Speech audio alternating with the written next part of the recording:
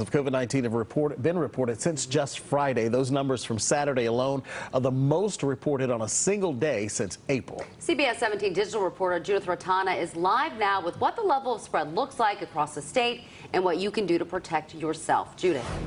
A UNC professor of medicine, Dr. David Wohl, says what every health expert is saying right now: getting vaccinated is your best protection against this virus. And unfortunately, these numbers don't look like they're going to be slowing down anytime soon.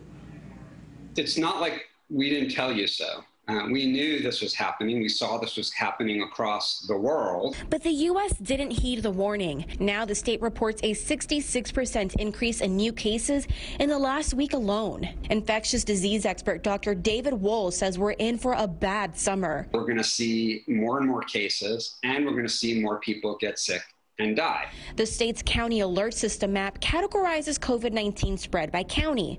While only Richmond County is labeled as red or critical, 40 counties saw increased levels of spread since the beginning of the month. Some of those counties include Cumberland, Hoke, and Sampson. This is all a consequence, let's be clear, of two factors: Delta variant and unvaccinated people. And we have a lot of both of those. The spread not just happening in North Carolina. This is a time lapse of the CDC's map of community transmission.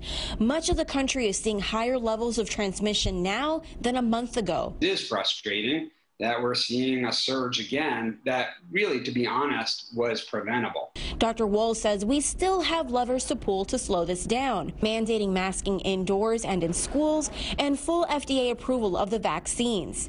He himself is now retreating to the social distancing and masking lifestyle we had in the winter. People can't let down their guard. We've gotten used to that, and unfortunately, many other countries have gone back the other way, and we're not going to be any different.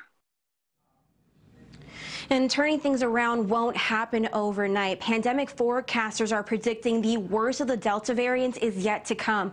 A look at that forecast and when we could finally see some relief is in my story online at CBS17.com. Judith Ratana, CBS 17 News. All right, Judith, thanks so much. We'll definitely look for that information.